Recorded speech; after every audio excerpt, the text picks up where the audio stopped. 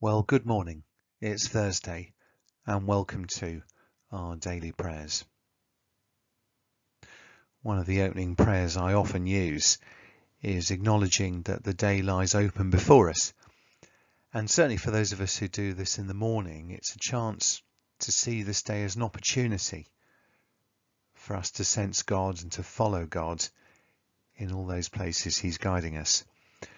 I'm well aware some of the rest of us will do these at different points in the day, maybe in the evening.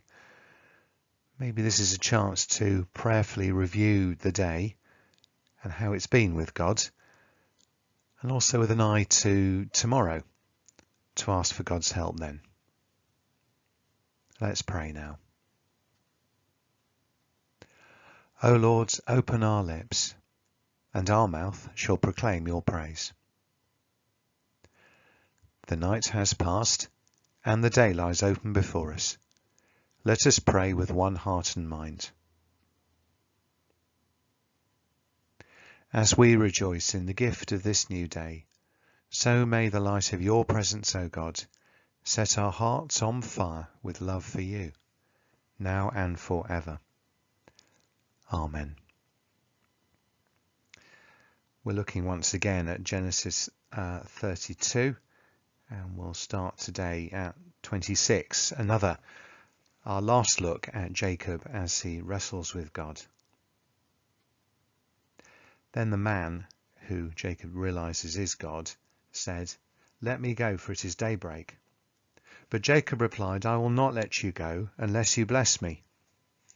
The man asked him, "What is your name?" "Jacob," he answered.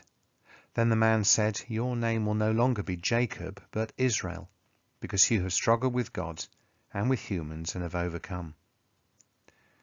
Jacob said, "Please tell me your name." But he replied, "Why do you ask my name?" Then he blessed him there. So Jacob called the place Peniel, saying, "It is because I saw God face to face, and yet my life was spared." The sun rose above him as he passed Peniel, and he was limping because of his hip. Therefore, to this day, the Israelites do not eat the tendon attached to the socket of the hip, because the socket of Jacob's hip was touched near the tendon. In this account, Jacob is changed. He has a new identity, a new name, one who struggles with God. But also, as he comes out of it, he is blessed, but is limping. Quite a combination of different things. He doesn't get everything he wants. We looked at that the other day. He doesn't hear God's name. But he's nonetheless has a changed identity, and he is limping. Very often when we come to God, we ask God to do one thing for us, and we find it difficult when that doesn't seem to happen. But often the way we deal with God is more that we are changed through the circumstances we are in. And sometimes it's difficult, sometimes we end up limping, but God is still working out his purposes.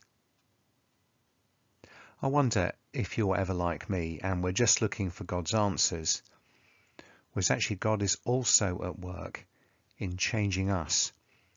It can be hard and there can be many challenges, but within it we are beginning to change. Have you noticed that in your life? Possibly particularly when things are difficult. Space for our prayers now.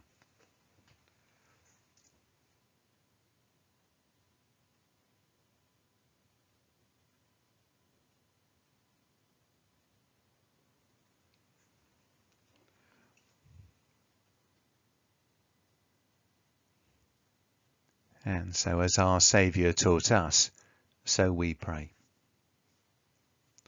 Our Father in heaven, hallowed be your name. Your kingdom come. Your will be done, on earth as in heaven. Give us today our daily bread. Forgive us our sins, as we forgive those who sin against us. Lead us not into temptation, but deliver us from evil. For the kingdom, the power, and the glory are yours, now and forever. Amen. And so may the grace of our Lord Jesus Christ, the love of God, and the fellowship of the Holy Spirit be with us all, now and for evermore. Amen.